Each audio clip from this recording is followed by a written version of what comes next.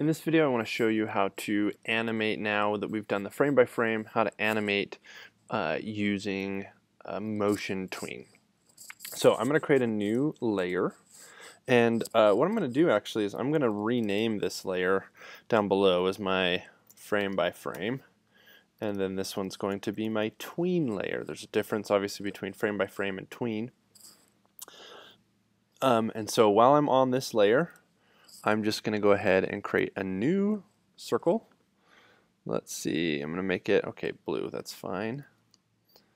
Okay, so I make a new circle.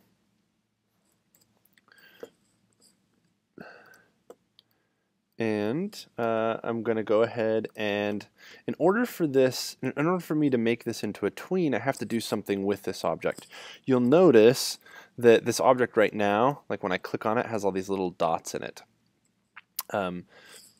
So I need to actually convert this into a full object by converting to symbol. And symbols are really nice and cool and helpful, I'll explain more about that later. But so when I bring up the convert to symbol option, I'm just going to call this ball tween, and then I have an option here for what type I want. I'm going to go ahead and choose graphic. It doesn't really matter for this particular project. There is a difference between all three, but for this particular project we're going to choose graphic. Then I'm going to go ahead and hit OK, and you'll notice now it doesn't have the little dots in it. It now has this little blue box that goes around it. So I'm going to zoom back out so I can see the bottom here. And now what I can do is I'm just going to right click and create motion tween. I can right click on the object, or I can even right click down here in the timeline on that layer and create motion tween. Now it doesn't look like a lot changed. The color of this changed a little bit, but that's because I have the onion skinning on, and so it's showing me where it's going and where it came from, just like it did over here. So I'm going to go to the very end of my timeline here, of my 24 frames. I'm going to click on this object, and I'm just going to click and drag it down so it touches the bottom. Okay, so all I did was click and drag it down. Well, now if we were to play this through, we can actually see that it just moves down in a smooth line.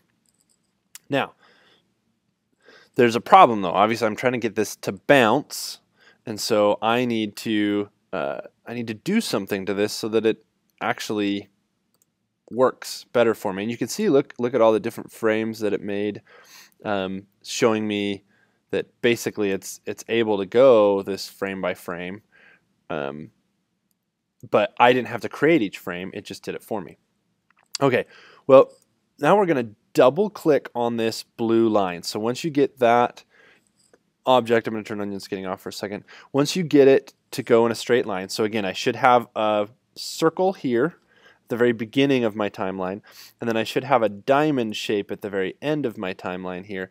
And that is showing me that it's starting up here, and there's some sort of change that's happening at the bottom. So I told it at the bottom, or I told it at the very end of this to be at the bottom of the screen.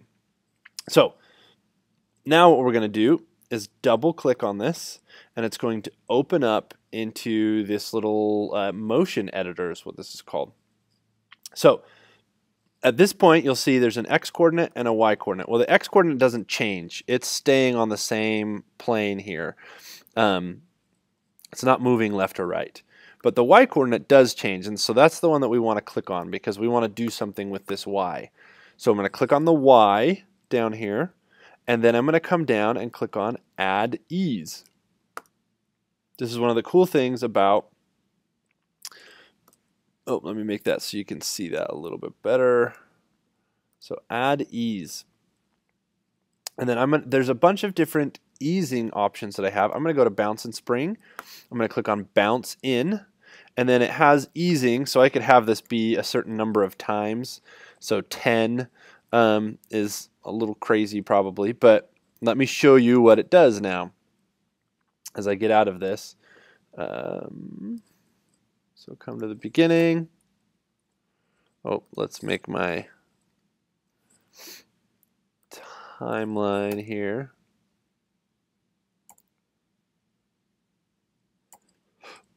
So you can see that the ball is bouncing multiple times, and I didn't have to do anything. I just clicked on that little button, changed it to bounce in, and adjusted this a little bit. So if I wanted it to feel like it was really airy, I could change this easing to 2.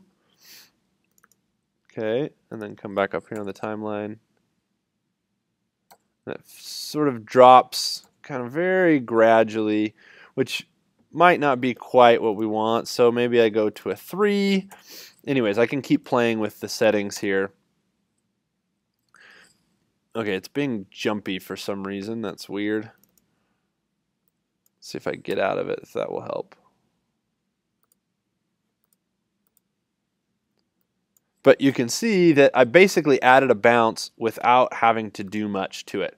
Now, it doesn't look quite like this one, and I could make some changes with my bounce on some of these eases. So if I go through, I can try and look at some of these stop and start, bounce and spring. There are other eases. I could do a custom ease. I could actually put points on here and basically do it myself.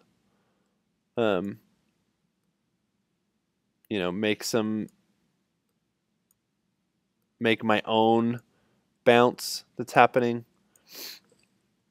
And so I'm just affecting right now the Y coordinate, so it's just so I can kind of play with that. I've got some cool features available to me.